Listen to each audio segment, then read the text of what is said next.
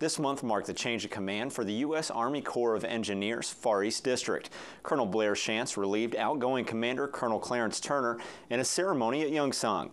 Colonel Schantz said that he recognizes the hard work done under the leadership of Colonel Turner and will continue the tradition of quality work throughout Korea.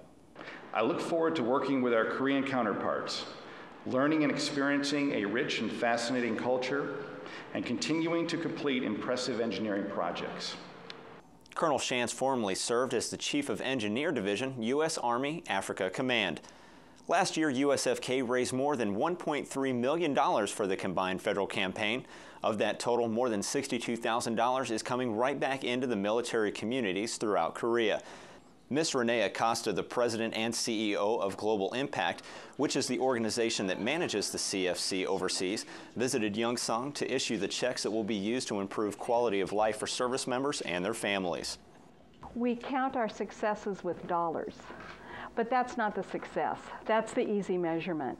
The success is the hundreds of thousands of people that are helped here on your installation, wherever you're stationed, around the world, in the United States. So the work that you all put into this campaign means hundreds of thousands of people are helped. The 2008 CFC campaign saw a 6% increase in the funds raised in comparison to the year prior. That's your 2-minute report. I'm Air Force Sergeant Jason Armstrong.